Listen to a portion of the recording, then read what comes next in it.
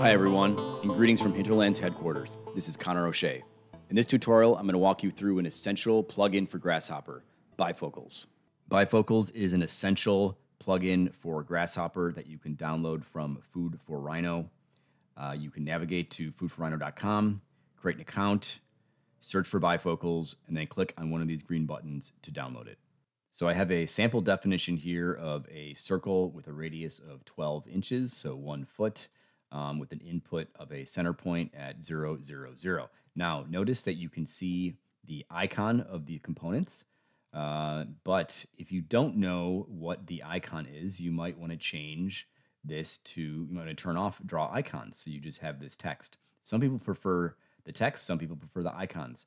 However, the advantage to using the Bifocals plugin for Grasshopper is that you can see both the icon and the names at the same time. So a best practice when you're using Grasshopper is always to fire up Bifocals when you create a new definition. One other thing I'll point out here is under the display menu here, you can select draw full names. You can turn that on or off to see the full names of the different parameters for each of the components.